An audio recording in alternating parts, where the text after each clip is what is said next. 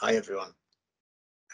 Apologies for the earlier confusion with the audio, but hopefully you can hear this clearly, and I look forward to presenting to you. As you can see, the title is Global State of VA for 2022. So this was completed in January 2022. So therefore, it's really a reflection of what people were doing in 2021 versus the previous years. I'm going to provide some context now, which I think is really important for you to understand the way that Forrester thinks about enterprise architecture and the way that value is delivered. So this follows on from the previous conversation, but it does use some of the approaches that you've heard from the other speakers.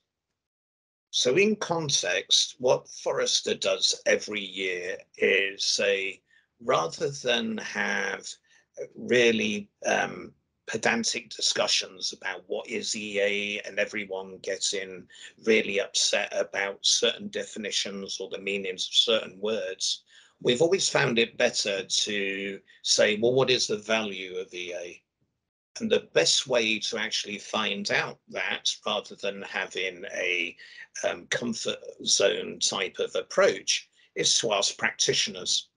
So every year, InfoWorld and Forrester have a EA award ceremony where we ask Forrester and non-Forrester clients to present to us how their EA practice contributed to delivering value.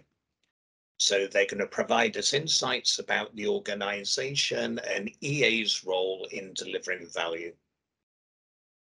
When we actually analyzed all of these responses, and we've been doing this for well over a decade now, what we actually find is that when people explain about the way that their organization focuses, there are some organizations that are very focused on strategy.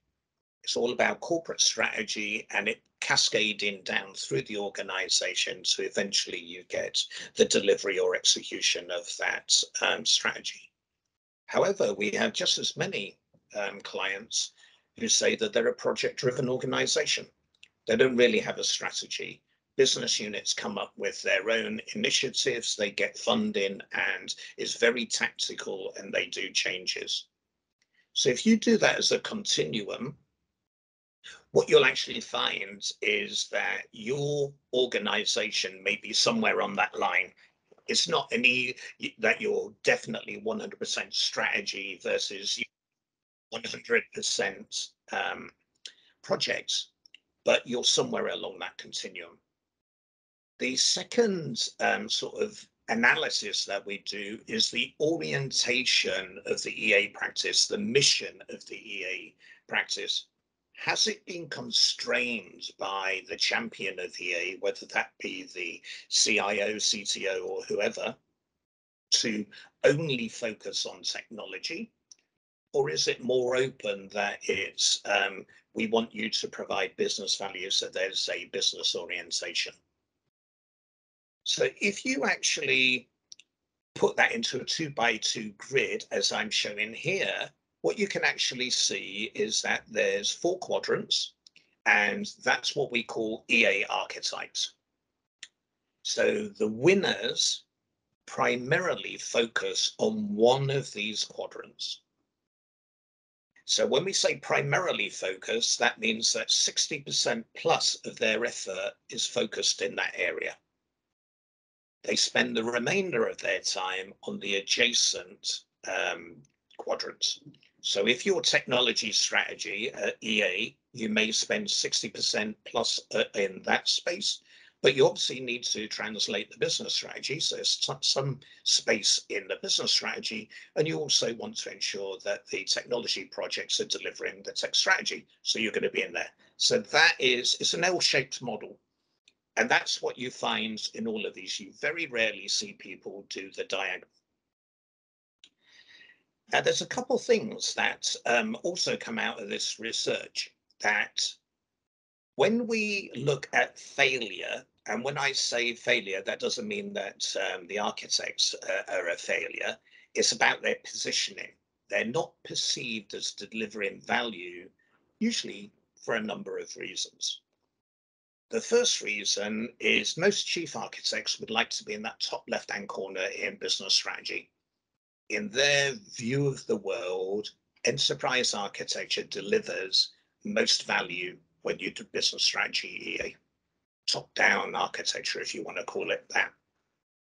However, if the issue is time to market and it's down in the bottom right-hand corner, you now have a mismatch.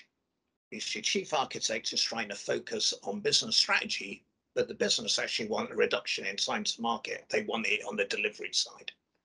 So when you have a misalignment, you are going to be perceived as not delivering value. The other thing that we find is that, and there's a strong argument for this, that enterprise architecture is all of these things. In our experience, every enterprise architecture practice which has tried to do all of these things delivers too little to too many people. They are not perceived as delivering value.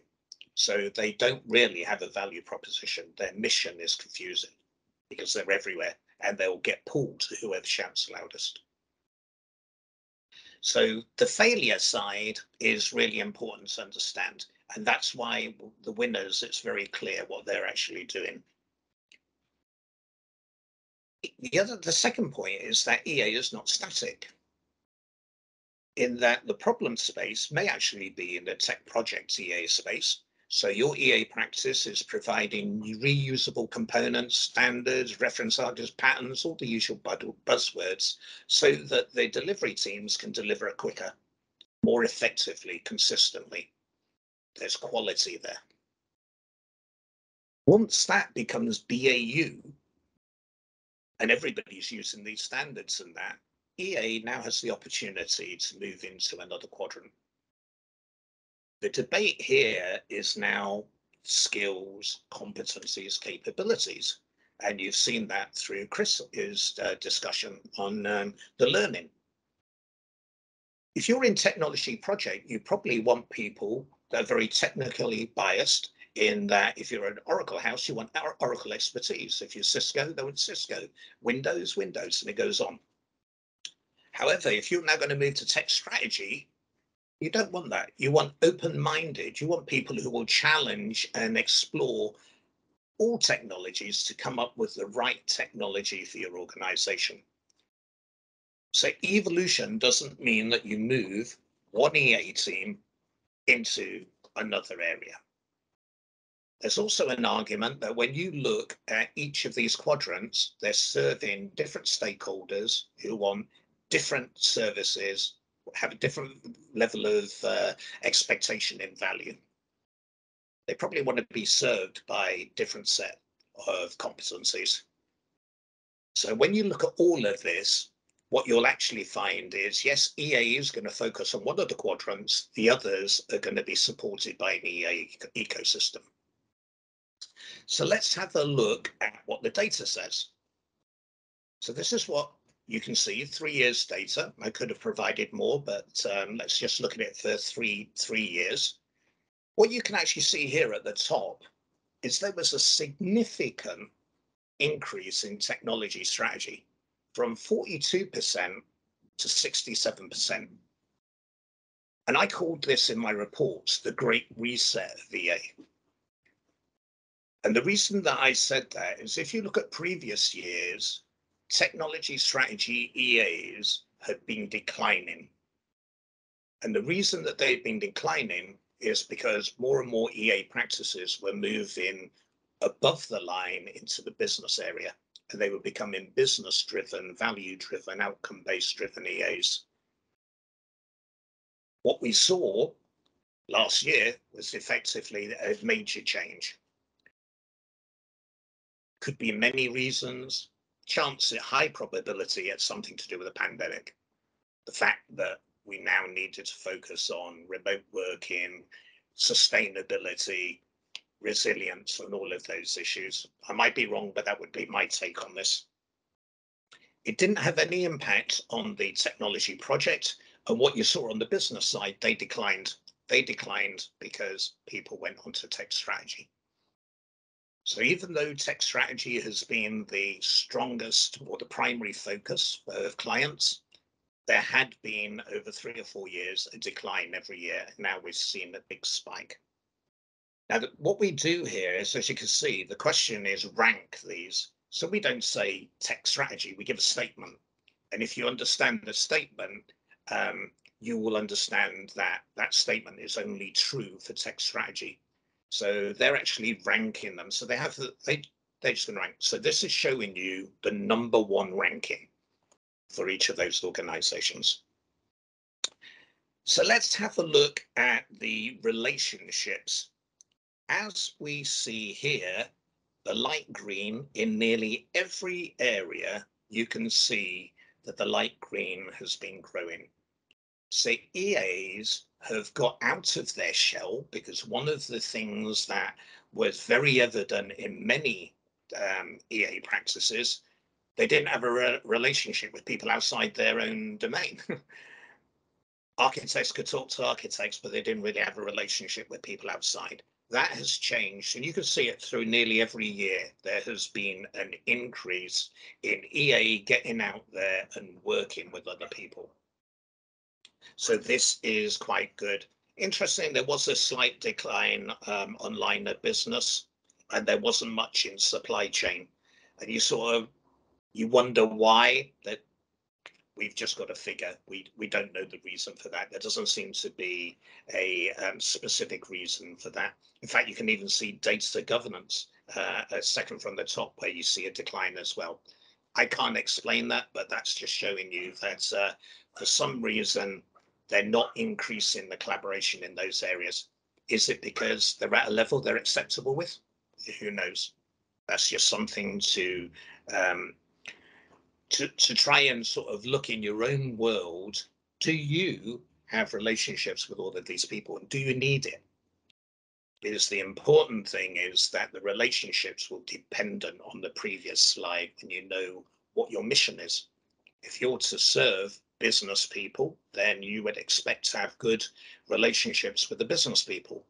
If you're serving the tech project space, then your relationship will be with the project managers, solution architects, delivery teams. You're serving different people. You have different relationships. So what you can actually see here is, okay, so we're building all of these relationships, but who's actually supporting us? Who's got the back of the EA? Who are the people who are championing us when there's maybe something hits the fan and things like that? So what you can actually see here, and I think this is the most disappointing data every year, as I expect it to be glowing.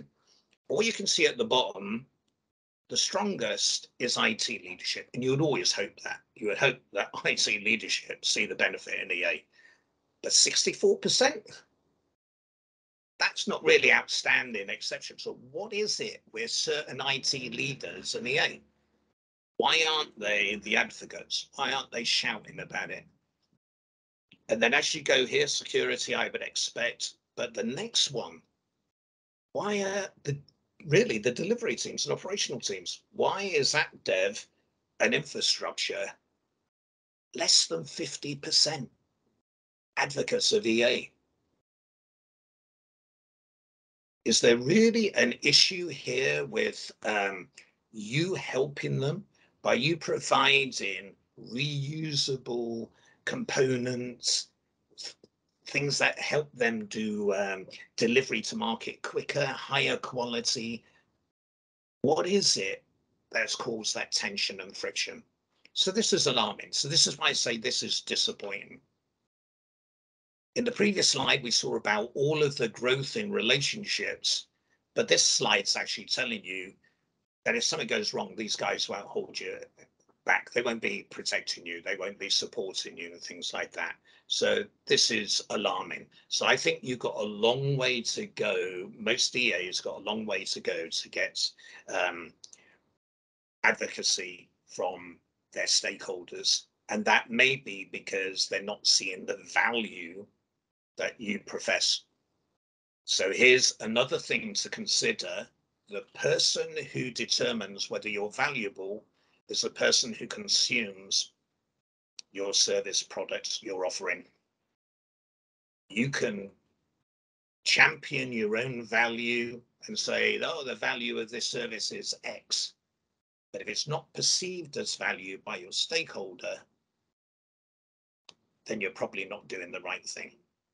So that means you should co-create your services with your stakeholders.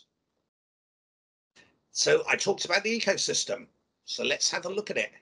On the left-hand side, these are all the different types of architects that we are experiencing within Forrester clients. Now, I'm quite sure when you look at the ones at the bottom where you can see all these 90 and 80%ers, all of that you're going to know. You have those in your organization. What you may not know is the ones at the top, which are all the business-focused ones. And I would argue to a certain extent that these are all the specializations of business architecture. So if we think about people, these are people architects. They're understanding roles, they're understanding job families. So when you as architects suggest that a capability is unbundled to a third party, that has an impact on your people. When you automate a capability, again, it impacts your people. So the people architect may sit in the human growth or human resources, human capital asset, whatever group you have. But there is somebody who understands that. They understand all the building blocks and relationships of people. And when there's a change to the organization, they understand the impact of people. The organization architects, you heard this in previous discussions or presentations today, operate in a business model. That's what these people do.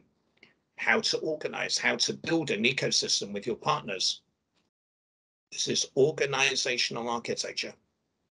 It's almost seeing the organization as a black box and how it interacts with the other black boxes in your market and the broader community ecosystem. You'll see fourth one down, experience. Note it doesn't say customer experience. Customer experience, employee experience, partner experience, any stakeholder experience. These are people who understand customer journeys, the experience, your moments of truth. So they know how to architect it. And then digital. These aren't digital technologists. These are people who understand how to do digital business. So you can actually see that there's quite a few here. So, I mean, just looking at experience, 42% of Forrester clients have got an experience architect or someone in the business world that is architecting the experience. They are part of the broader EA ecosystem. And this is why I often, I wouldn't say frown, I challenge our clients when they say they have an EA team, because it usually means in their little world that this small team does enterprise architects. They are very much dependent on all these other, so it's really an ecosystem, a cellular organization, if we'd like to use that word. So technology is driving EA demand. So what you're actually finding is that these are areas that is creating demand for EA. So when people are saying that, I think in one of the presentations, someone saying from 2016, the EAs has become very, very important. These are the types of things from the business side, really, that are forcing EA to get involved. And this is probably why you saw all of those relationships building. At the bottom, employee experience. We keep on talking about the shortage of tech talent. How do you retain your staff? How do you keep engaged employees? How do you develop them? This is all part of the employee experience. So this is where your people architects in, your experience architects as well. They're all involved in this, and it'll impact your organization. So you get all these other different types of architects, and they're subject matter experts in those areas. Doesn't mean an EA can't facilitate the discussion, but you are dependent on the input from all of those people. If we specifically look at technology that they're exploiting or experimenting with, I don't think there's going to be anything on this list that you don't already know. At the bottom, you would expect lots of people focusing on automation.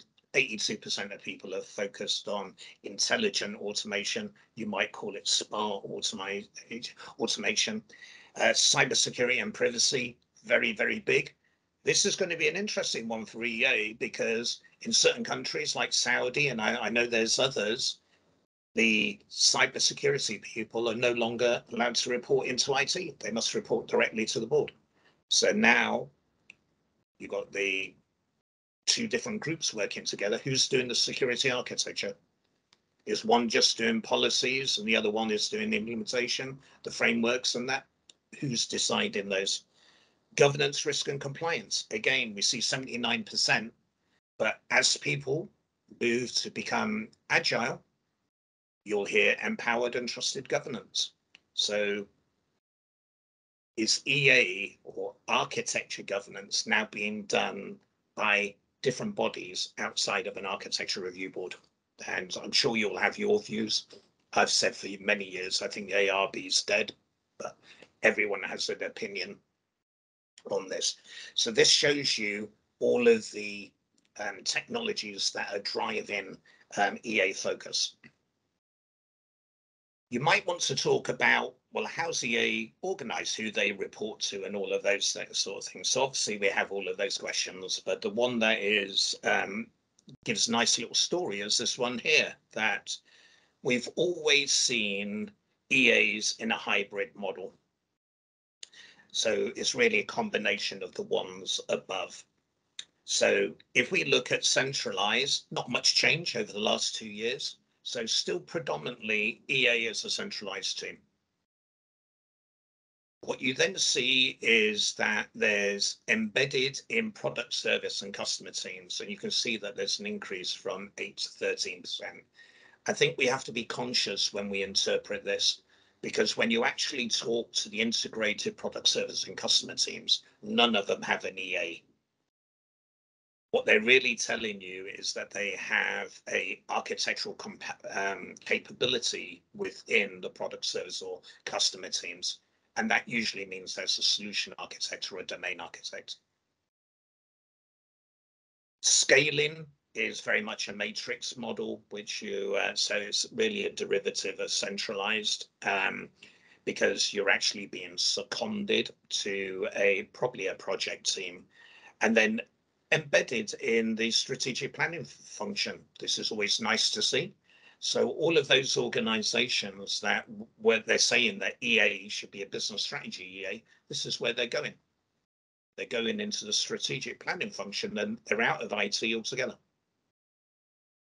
Now, there are going to be many organizations that don't want the responsibility and accountability for the EA teams. So they'll probably say, I want you aligned to the strategy.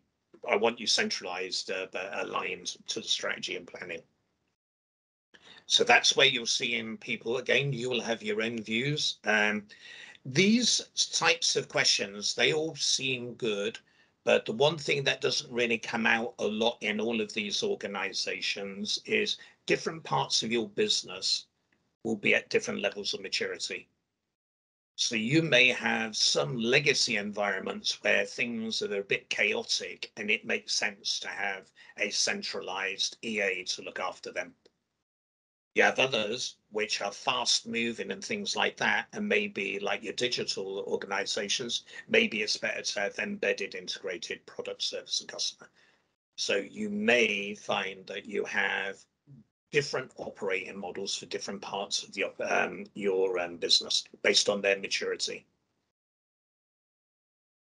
What you can actually see here is in the previous presentation on the importance of EA, there was a bit of a discussion about the measures and metrics. Everything that was said was correct. What you can actually see here is a subset of the measures and metrics that people focus on. Everything that you see in the sort of bottom half of this list is what you would traditionally see in an EA practice. Very much on the quality of the architecture, productivity of the EA team. That's what you're really focusing on there. That's all wonderful stuff.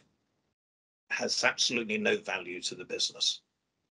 has value to the chief architect so that they can improve the services and the offering that they provide. So this is what we call internal measures and metrics. You need them, but they're not really for communication outside of the EA role. If you now look at everything at the top, is where you get into my preferred areas. Architecture contribution to revenue, financial value of the architecture. A bit further down, architecture contribution to cost, architecture processor speed. These are a bit more outside in. This is what the stakeholders want to see. Well, how are you helping me generate revenue? How are you reducing my costs? That's the types of things. You just a cog in a machine, but you should be able to present when some architecture has been implemented, a before and after. What is the impact? Everything you heard in the previous presentations. So I think it's very, very important. And the other thing was very key was that you've got to communicate in the language of your stakeholders. If you are actually talking to your chief operating officer or the equivalent, he's probably going to be focused on efficiencies. So he wants to know things about the efficiency of business operations. If you go to the risk manager, it's going to be at risk mitigation. Go to CFO, definitely financial. When you go to a line of business and maybe a bit higher into corporate boards and that, maybe it's bottom line, who knows, but it's going to be probably financial. Maybe it's going to be about market growth or something like that through introducing new digital channels or whatever. So the important thing is to look at the measures and metrics, and the ones that we find that are particularly good EA practices are moving away from balanced scorecard type reporting to OKRs. But you can't do it unilaterally. The whole organization has to be doing OKRs. You can't just do it in one piece. So there is the constraints of the organization. Tooling, an enormous amount of focus on tooling. Always surprising. Look at the bottom one. In the last survey, 82% are using Microsoft tools. So they're not using an EA tool as their primary tool. So what you can actually see along here is internal strategic planning tool, and at the top, the vendor strategic planning tool. So it's nearly 40% that have a planning tool of some sort. Probably all it's focused on is investments and delivery against a goal. It's not doing architectural mappings that we would traditionally set. And right in the middle there, COTS, commercial, off-the-shelf, EA tools. Now, I actually do the analysis of the EA tool market. 54 vendors support the EA market. Some of them a little more than drawing tools, others are big beasts that do considerably more than EA. But by EA having all of that functionality, they're able to build the ecosystem as other subject matter experts come in and see the information. The 30%. So this is a big opportunity for EA vendors. Why are people not using the tools? It's an enormous growth area. And then the other thing that I'd really like to say about this is if you're not using an EA tool, just think of your productivity, the accuracy of your architectural decisions. Because if you're relying on documentation in Microsoft documents, there is a high probability that the data in the document does not reflect what is actually in the physical environment. Now, that's obviously going to be true in a tool if you don't have the right interfaces to your CMDB application portfolio management, and that you may not have accurate information, particularly if people are not updating the source, but you put yourself at risk. So, and you don't want EA being a data entry clock. So the last slide is really just to show you, because we've heard a bit about Agile today. So where are people on this Agile journey? So we look at 4 factors when we're looking at this, and on the left-hand side, we say this is traditional EA, and on the right-hand side, we say this is agile EA. You might have your own view of what should be at the ends of these continuum.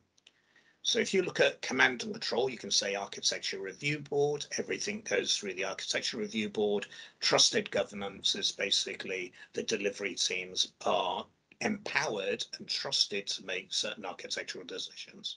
You can see people are on the journey, and going by it being skewed to the right hand side, that's quite a journey people are going on. If you go to the next one, mandated framework versus agnostic, obviously you could say mandated is TOGAF. Agnostic does not mean that you do not have a framework. When we talk about agnostic framework, it means that people are cherry picking.